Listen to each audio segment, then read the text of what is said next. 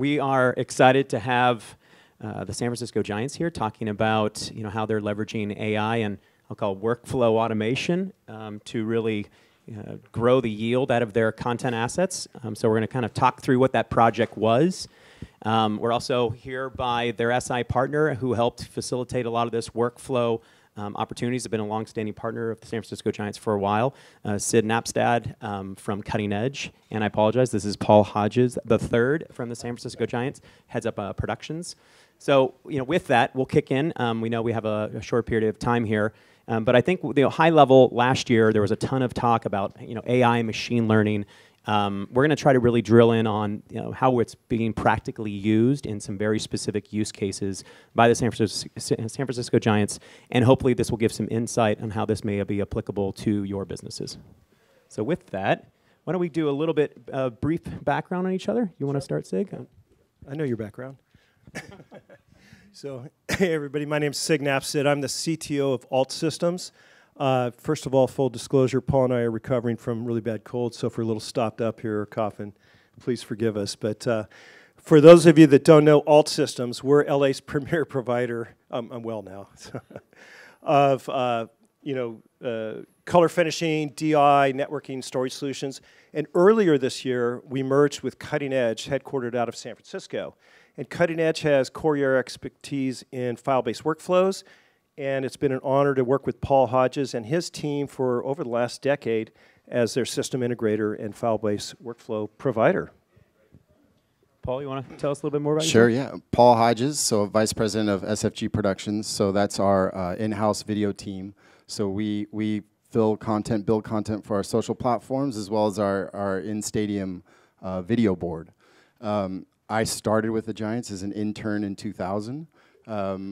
And left in 2014 to go to the Warriors, started Warriors Studio over there, got a championship there, then left and came back to the Giants in 2016, and that's when we started this project that we're about to present to you guys in 2017. So it's been a 2-year project so far for us. And I'm Ryan Steelberg, I'm president of Veritone. We are a data and analytics driven by AI shop. We service about a couple hundred different partners and all kind of areas of media and entertainment, from studios to professional sports teams. And we also have a significant practice in public safety and justice, trying to catch bad guys with a lot of our tech. So we're excited to be just a partner, I'll call a powerful tool set to really enable what these guys have ideated and sort of put together here. So thanks for hosting us today. All right, let's continue.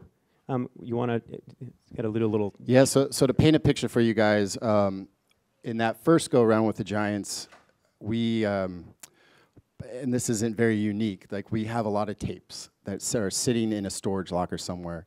And every baseball, much like sports in general, is a nostalgic game. And so you're always trying to play on that emotion and remembering the past.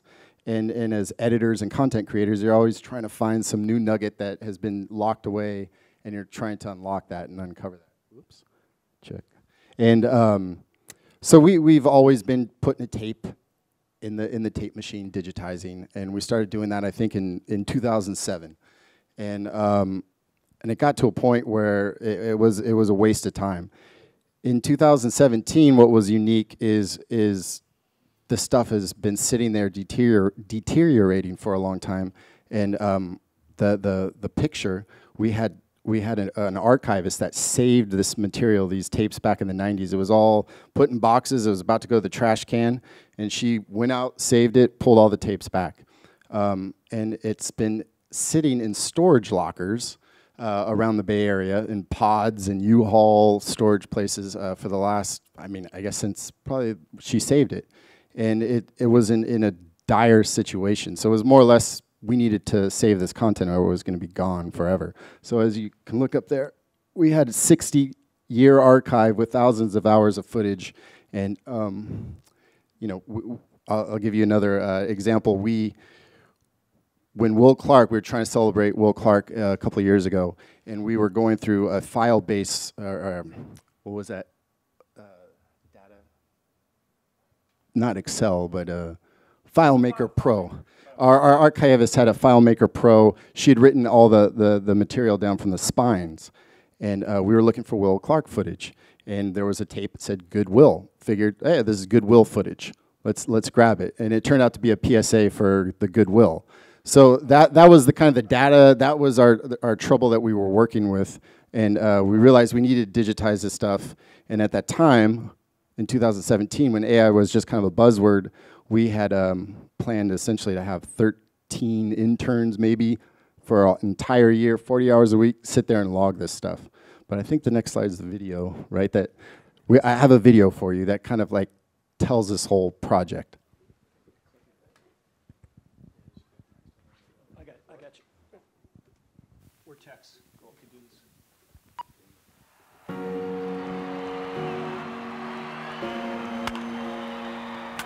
Hamilton with the ball moving away from him, tracks it down. History. The funny thing about history is that no one sees it coming. No one knows when that pivotal moment is walking to the plate or taking the mound. These are the unforgettable moments that we all know. The stories that have shaped Giants history. I think baseball, more than any other sport, brings us back to our childhood. We spend a lot of time talking about our former players, and I think fans appreciate that part of our business. So saving that history, I think, is really important to us, and I think our fans will appreciate it in the future. One of the great differentiators are that we've been around 140 years. To see what our parents and grandparents saw and then hand them down to our children and grandchildren. We're caretakers of a franchise that, we believe will be around forever, and it's incumbent on us to hand these images down to future generations. Walton at first, Veritone throws to Sandberg, and the pitch is grounded to second base. Thompson has it, throws to first, it's over! 27 years of waiting have come to an end! The Giants have won the pennant! What is in those tapes is sort of what is our DNA. It is who we are. A lot of teams don't have the history that we do, and we are so fortunate to have our history, and now to be able to show it better than we ever have been before is so important. This is a game that you hand down from generation to generation, and that's part of what this project is all about. It's really taking the memories of the past and telling that story to new fans. And for me personally, that's the most exciting part of this. Now the 2-2 pitch to McCovey. Drive to deep left field. Back goes Crawford. Still going back. It's gone! A grand slam home run! McCovey with the 14th grand slam of his major league career. A legendary home run heard over the radio. An impossible catch captured on a single reel of film. Or a final out broadcast into our homes. These stories are our legacy. A legacy that, until recently, had become increasingly difficult to preserve. When we were accumulating all these tapes, we'd often look at this wall of videotape and say, what in the heck are we going to do with all this tape? But the fact that all those games, interviews that we did with early Giants vision, are all being saved. It's pretty remarkable. We've seen bits and pieces, we've seen highlights over the years from just one game here from the 80s, one game here from the 70s, but to have all of those games and all of those highlights in the tapes, I think we can't even imagine what we're going to find. What else, Francisco? Are you looking forward to the last day here in Dodger Stadium and going back to your native land of Puerto Rico? Yeah, so make sure you swing the first pitch so we can get out of here early. And see you later. He said make sure you swing at the first pitch, get out of here early, and have a 2-hour game. It's the ability to show the personality of a lot of our players and a lot of the personalities in this game, and what they were like when they weren't on the field, or who our announcers were. And there's so much more that makes up the Giants brand. To be able to preserve that is just critical. Tom, a lot of things have happened in my life, a lot of great things. I think this is one of the happiest moments, to be managing in the World Series and to be the manager of this great ball club. For decades, thousands of hours of Giants media loomed around the Bay Area and the country, ticking closer to their expiration dates. The organization's mission to digitize every second of it is a once-in-a-lifetime effort. The Legacy Project. So yeah, that's the project in a quick 4-minute summary. So as you saw in there were tape storage lockers. We had 3/4 inch. We had film. We had everything. Initially, we thought we had 11,000 assets, and we ended up having 16,000 assets. There are a lot of clips that we showed in this video that we had never seen before, and as you know, I had been there since 2000. There's a lot of clips I'd never even seen before. The cool part is there were a lot of pieces of content that essentially had been transferred from film to beta to SD that we then upconverted to HD down the road. So there was stuff that I was seeing now in 2K, 4K resolution that I had never seen before. So there was a lot of cool discovery. And I guess segue back to why we're here, this project became pretty enormous. And as I said before, we thought we could log it ourselves in a year and have interns do it. But we realized that this was a pretty massive project, which is why we have Veritone and cutting edge alt systems here, because it definitely supported this big idea in getting it off the ground. Yeah, I mean, a couple things relative to indexing. Obviously, we were able to take advantage of how cheap storage and compute have gotten, right? So the benefit of big cloud storage, very cost-effective storage, it sort of laid the groundwork for us to do this. AI is really fascinating with the how advanced it's gotten, how accurate it's gotten. That if you look at this footage, I mean, a lot of the faces aren't that clear. So if you're thinking about just running facial detection, may not be good enough. But if I can combine facial with OCR, analyzing the number or the logos on the screen or different elements, you can start to look at it through different vectors and be able to find exactly what you're looking for. So we work with CBS News and their entire archive. I mean, it's huge. Goes back to before the Apollo moon landing. But it's also current content. We were talking about it earlier, and that, again, because digital is so cost effective, leave the cameras running. Right? You never know what fans are going to be really interested in. So it's no longer just about what's the clean feed after it's going over the air, but a lot of the, I would say, footage that's being produced, like at the US Open, which is a client of ours. I mean, all that potential content, which you thought you would just put on the editor floor, could be fodder for great fan engagement. So again, AI we view as just a cost-effective tool that allows you to harvest this content and make it readily available. So he's gonna. So Sig's gonna walk through the workflow itself and go through the details. So all the ankle bones and leg bones. Paul, is it true though that somebody opened up a tin of film and found the 1935 World Series? Yes, Sig. How did you know that? That wasn't scripted. That's true. So yeah, there were a lot. There were a lot of things we uncovered that were pretty cool. Yeah, that's right. So one of the things I'm passionate about are workflows, and they're kind of the way that as an systems integrator, we get to be creative, if you will. And so instead of using words, we get to use manufacturers and tools and technology to kind of tell the story. And so when Paul asked us to kind of repurpose, and preserve actually all of their assets for 60 years, we were able to leverage our history and our experience and all the manufacturers to kind of create a workflow. So I'm just going to walk you, I won't get too out in the weeds here, but I want to walk you through a bit of how all of this actually works. So first of all, we have a lot of different sources. 16,000 tapes, about every format you can possibly imagine. Formats that were probably invented before some of you were born. But in this case, we're using film is going to be scanned up to 2K, and video will be digitized at 1080, ProRes HQ. That's our codec of choice. And what happens then, this is all done at Iron Mountain. So we did a bunch of research and work on behalf of the Giants to discover the best vendor to digitize and preserve all of these assets. We came up with Iron Mountain, and so Iron Mountain will do this work for us, and ultimately we'll ship to the stadium, for the Giants stadium, LTO7 tapes that have the data on them, and they'll also create a FileMaker database with the tape and the spline name and all that sort of stuff that in a moment we'll integrate with Veritone. And essentially what happens from there, that comes on-prem, and then it gets loaded into a big robotic tape library called a SpectraLogic T950. Holds about 920 of these tapes. Each one of these tapes can hold about 6 terabytes of data, right? So we're talking about a lot of data here. And I think the scale of your project is about 2 petabytes. Is that right? Yeah, I think that's what we were forecasting. Right, okay. So, and we're about 50% of the way done, too. We started this, I think, in earnest in July of 2018. Yeah. So the scale is enormous here. And essentially what we'll do at that point is load it into the autoloader. there's a product called Black Pearl, which is basically, I like to call it a kind of a digital preservation tool, if you will, and essentially it manages, it's a gateway between interfaces and sources and your targets or destinations. In other words, it's the data mover and the gateway to tape storage, to cloud storage, to on-prem storage, if you will, and all that sort of stuff.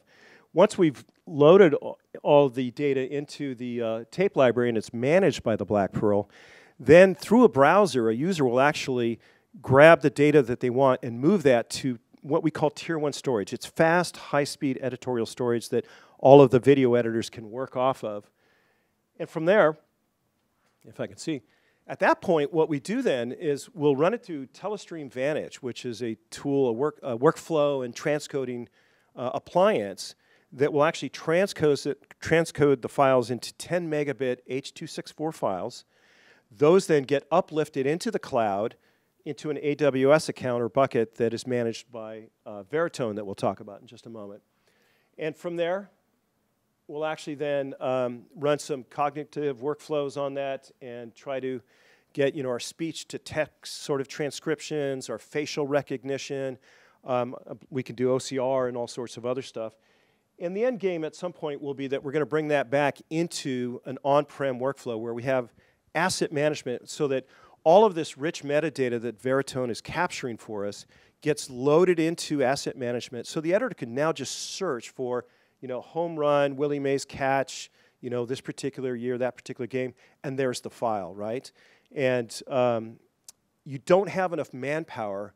What was the calculation for how many people and well, how I think many we said 13 for a year, working 40 hours a week straight through, but I think we probably need more people. I think so, right. So, so that's where we're going to leverage the tool set and what the benefits of what AI can bring to us. So, I think one thing to note is there are some people are very binary in their opinion on leaving my content on-prem, or is it okay to take a proxy versions and move it to the cloud? Okay, we're at a point now where we don't really care. So if you're looking at indexing your content and you want to do it on an on-prem environment, we can deploy a lot of the AI models on-prem, so the content doesn't even have to leave. If you are okay with going to the cloud, obviously speed and scalability is easier to maintain in the cloud. But as you touched on right there, we're not talking about necessarily moving the original high-res files. We're talking we create proxy versions of it, right? So there's some level of security there. But again, you can get a lot of the same quality metadata from a proxy file versus having to go back to the very original source. So wherever you plan on running cognition and introducing the AI layer, we can obviously work through groups like Cutting Edge and Alt Systems. It's my turn, huh? So I think it's definitely important to note that that this project it grew pretty quickly. Like I was saying before, we were just throwing a tape in every now and then. Intern would log it. But the reason why all these players need to be involved is we had so much content coming in at just breakneck speeds, and unfortunately and fortunately enough, we started this project at a time when we lost a Hall of Famer. Willie McCovey passed away. Frank Robinson passed away. One of our owners passed away. We have next year, we're celebrating 20 years at Oracle Park. And we also, this last year, we had our 1989 team reunion. So we had a lot of cool opportunities to leverage this content and get it out there. I mean, why we're all here is the streaming. So we had a lot of opportunities to get it out there and engage our fan base with some cool stories that they had never seen before. And I guess that's really speaks to that last bullet point there, because what you also have to remember while we're talking about streaming, we still have a big video board in our center field that we have to entertain our fans and create an experience for them. And all this content obviously gets leveraged. Give you highlight 1989. We brought the team in for a reunion. We were able to go back through a lot of those game tapes and pull old commercials and got sponsors like Coke or whoever to agree to allowing us to play these old 89 commercials. So then that way, we altered the game experience to kind of be a throwback back to 1989. And a lot of that was obviously leveraged because we had the go-ahead, the green light to make this project executable. I think the number of use cases, and we'll just kind of wrap up in a couple minutes here, is how you get more yield. I mean, you're making an investment digitizing all this. You're making an investment of running cognition and creating that metadata layer. I mean, there's so many use cases once you have that insight. We're talking obviously heavily about search and discovery, right? Surfacing great content that fits, a fan base. Targeted advertising is a big one, right? What's inside the content? How do I associate relevant Coca-Cola ads with the right type of content at the right time? So again, the value of digitizing it, the value of putting it into addressable and scalable cloud, the value of indexing it with quality, highly accurate metadata affords you the ability to do a lot or serve a lot of different use cases cost effectively, right? So, I'll just do a unsolicited plug for Paul here that, what a service he's done, right? 60 years was about to get lost here. And fortunately, he had the vision and the foresight to actually say, let's preserve all of this content. So thank you, Paul, for that, right? Future generations are going to love you. Yeah, hopefully. It'll be instead of McCovey Cove, it'll be Paul Hodges Cove, right? I don't think that'll happen, but I appreciate it, Sig. Any quick questions? We have a few minutes. Yeah, I got a use case I was wondering if you guys could address, which is content ratings for film libraries. So, for example, a lot of these digital streaming services want us to submit or want content providers to submit ratings like TV or MPA ratings. But a lot of the content, either one, they weren't rated. The second is that they're submitting a different version of the same film that needs to be re-reviewed to see if it meets the rating. And then the third is that what might have been okay then is not okay now, or vice versa. So has anyone talked to you about that use case? Yeah, cover that one? That's a pretty popular use case. So many different ways of doing that. Obviously, if you talk about brand safety or objectionable material, whether it's sexual in nature or profanity. I mean, you go back, we're doing a lot of work with the NFL films, and some of these interviews are awesome, but highly inappropriate for today's consumption.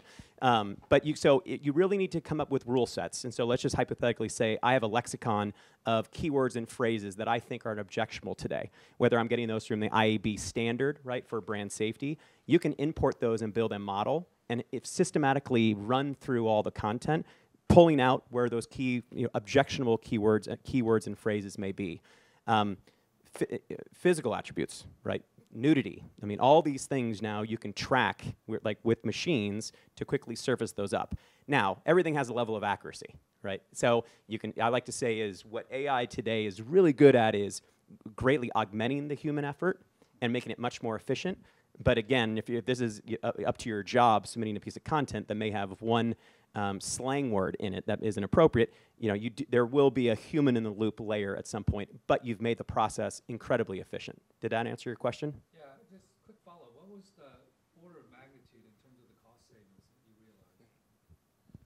realized? Getting into this whole project, I guess the cost savings, I don't really know how to answer that other than I guess we kind of approach this as I was given a big check to have this done. Luckily, our owner took this as more of a nostalgic, emotional, let's save this stuff, and he really believed in just preserving it as well as allowing us to have the access to it.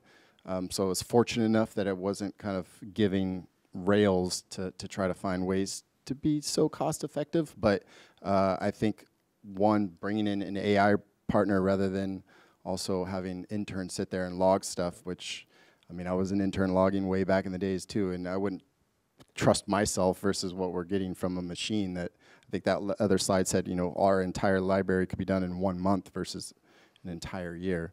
But I guess the project kind of grew in scope, as I said earlier, just it got big. We didn't realize how many layers and everything we needed to think through, which is why we have a big team. It's not just me up here talking about it.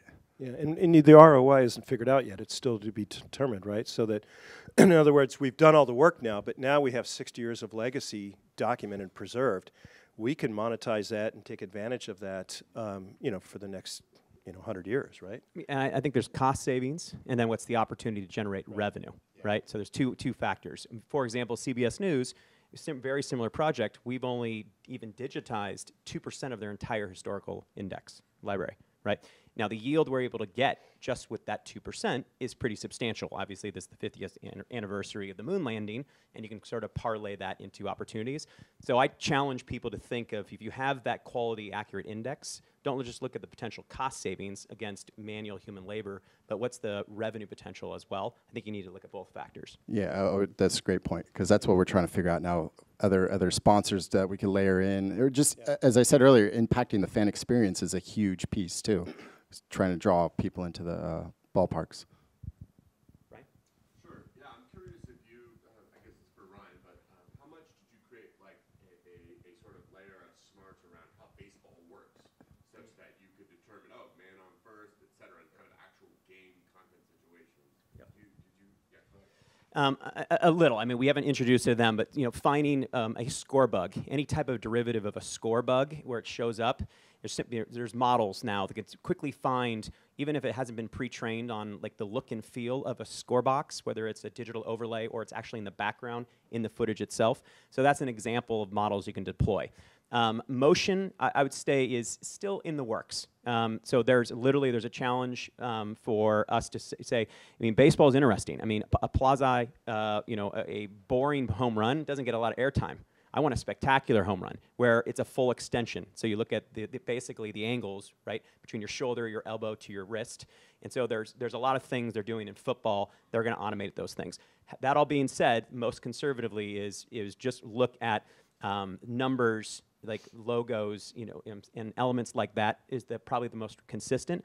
But there are a ton of companies and startups that are trying to come up with models. And just a little plug, if they do have a model, you can plug it right in. They don't even have to change their stack working with Veritone. That if somebody comes up with that model, they can add it post-fact into their stack and then rerun their content at a cost-effective basis. And I would only say this project is unique, where a lot of it is old game tapes, where probably some of that data isn't needed, and documentary content and all this other kind of footage, where that kind of level of smarts isn't really needed on this project per se. But unless like looking forward and we wanted to kind of, impact the fan experience today with what game is happening tonight, I think that's where it starts to get cool.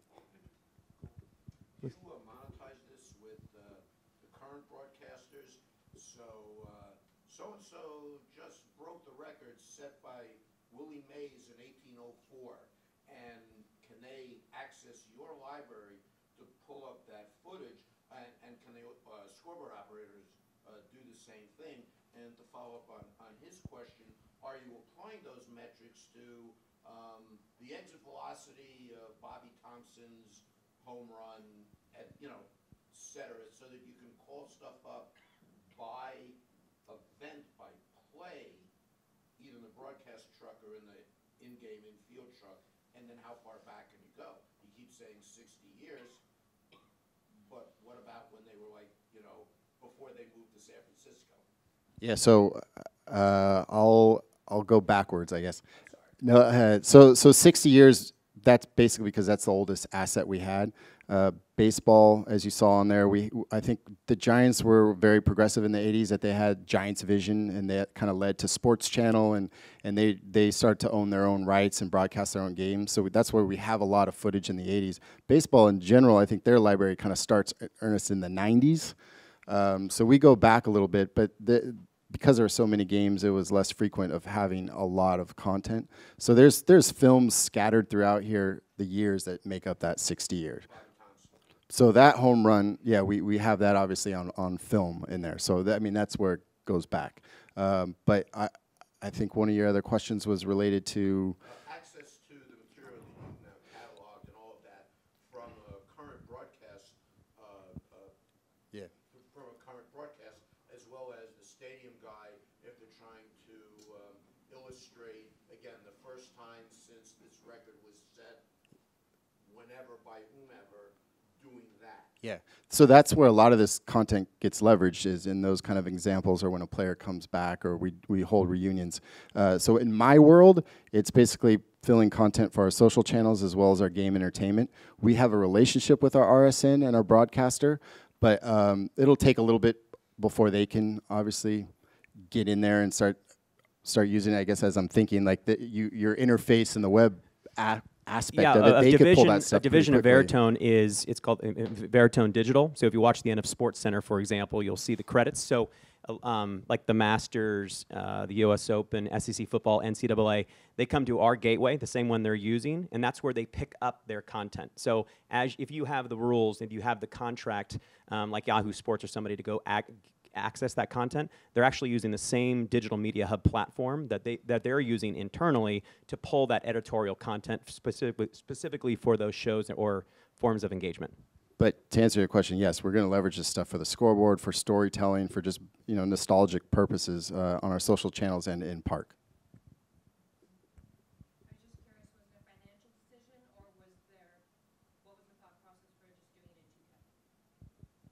For the film? So I think that example was just for film, and I think we chose 2K because of where the resolution was of the 16 millimeter. It just wasn't as cost effective to go to 4K. It was going to add a lot, and we weren't going to pick up much more data from that 16 millimeter film, which is why we chose 2K. So I think that example, that flow was essentially for a film. Yeah, it's 2048 by 1556, which fits the form factor of like 35 millimeter film and that sort of stuff. So it was a logical choice. But I think with 30 this amount of data too, we want to be, not overshoot in terms of, 4K resolution is going to take up a lot more space too, a lot more real estate. It just wasn't needed. But did you do any color correction or image enhancement of the old quad stuff and, kind of 60s-ish bad color TV? Was there any imaging, sharpening, enhancement done with the AI? Not with the AI. That part was done actually by a person at Iron Mountain.